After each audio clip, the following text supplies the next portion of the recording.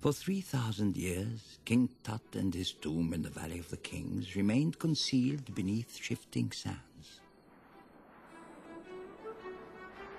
Other tombs were discovered and completely pillaged, but not his.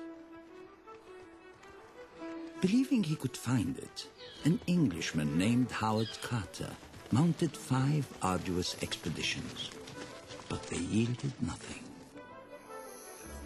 In 1922, he returned to Egypt for a 6th attempt.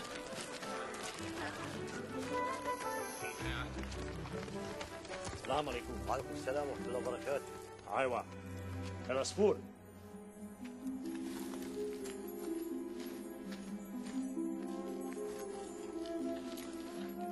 That year, he brought a beautiful canary to brighten his spirits. Inshallah. The workmen called it the Golden Bird and told Carter it would bring them good luck.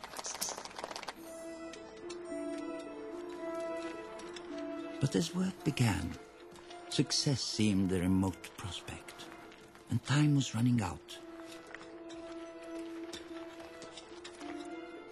Carter's benefactor, Lord Carnarvon, was an English earl fascinated by Egypt.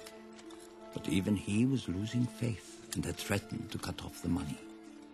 Yet Carter persisted, knowing that if found intact, the tomb would be filled with amazing artifacts that would help us peer through the shadows of time, to glimpse a world of human splendor long lost, to glimpse our very beginnings.